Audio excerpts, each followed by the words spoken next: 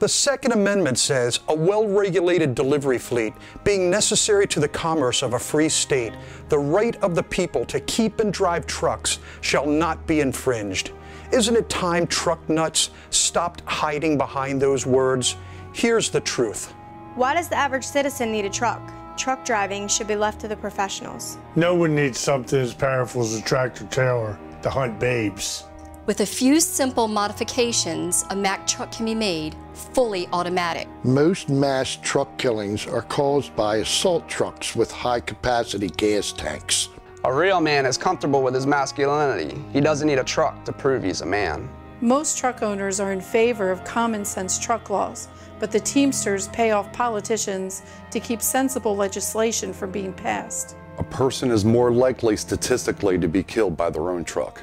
Through the truck show loophole, anyone can buy a truck with no background check at all. If we don't stop this insanity, scenes like this will become commonplace in the United States.